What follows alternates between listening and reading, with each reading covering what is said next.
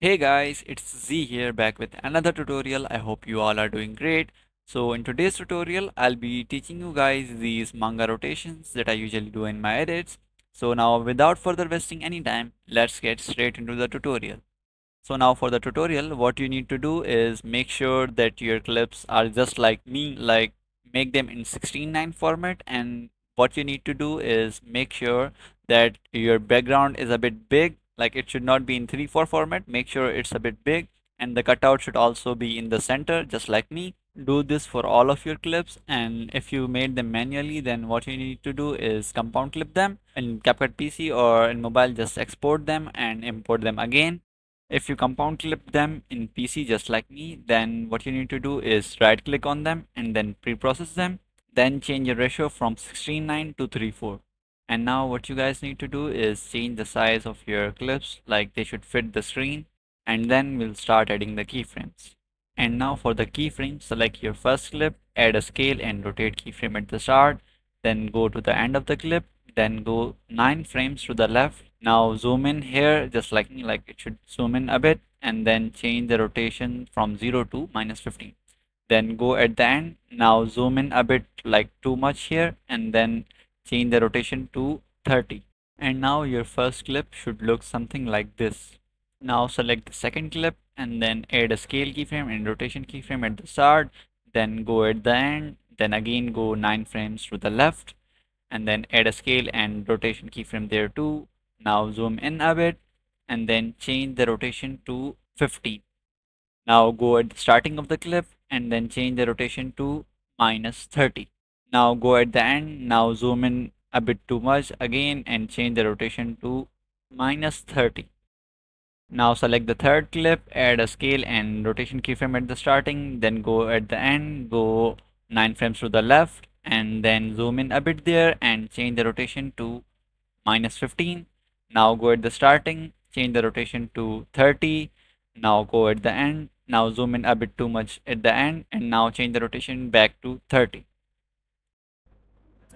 And now select the fourth clip and then add a scale and rotation keyframe at the starting, then go at the end. Now zoom in a bit there and change the rotation to 15. Now go at the starting and change the rotation to -30.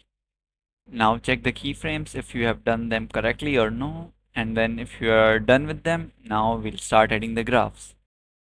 If you don't know how to do the custom graph, then do this. It's just use ease out 2 and then select the middle frame and then just do the same things that I'm doing here.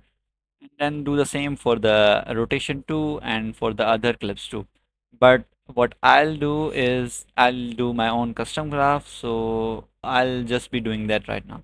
So after you're done with the graphs, then your clips should look something like this.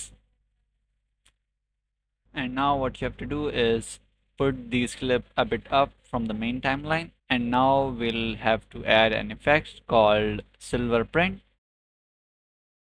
Make its twist 100 and you don't have to change anything from the speed right now and make the texture 0. Now what you need to do is adjust it according to the clips. Like go to the second clip and then see like from where it is looking good. Like it shouldn't be too much nor too less. Like adjust it, and then after adjusting it, what you need to do is count the frames from the right to left, and then what you need to do is copy this effect. For me it was 22 frames, so I'll go to the first clip and then I'll go to the left side 22 frames and then I'll paste the effect and then compound clip it like this, and then I'll just delete the extra part. And you have to do the same for the rest of the clips. After doing this, put them back in the main timeline and then pre-process them. And after pre-processing, see the clips like if they are looking good. And then we'll add a transition right now, a certain transition called distortion. Add it to all of these clips and then you're done. And now if you want to add like motion blur to it, then what you need to do is select the clip and then enable motion blur and do the blur 30. Do not change anything else. Do the same for the rest of the clips and then you'll be done.